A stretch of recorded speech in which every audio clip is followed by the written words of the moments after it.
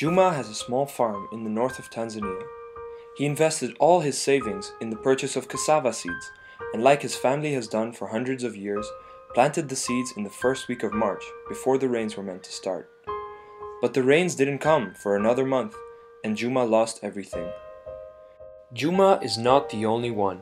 For thousands of years, smallholder farmers in Africa have relied on traditional weather knowledge passed on from generation to generation.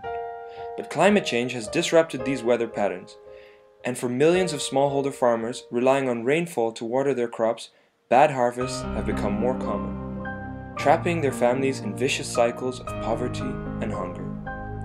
With traditional knowledge becoming obsolete, technology must fill the gap. Unfortunately, Africa has a massive lack in weather tracking infrastructure. Tanzania has less than 30 functioning weather stations and needs approximately 900. Kukua is a solution. Using our years of experience in Africa, we have developed an innovative technology and business solution to close this gap. We've invented an extremely low-cost weather station that runs on a small solar panel and automatically uploads weather data to the internet via a mobile SIM card in the station. Our technology is bolstered by our innovative business plan. We will serve commercial farmers who can afford to pay. Their fees will fuel our sustainable growth and aid our distribution of subsidized forecasts to small farmers via SMS.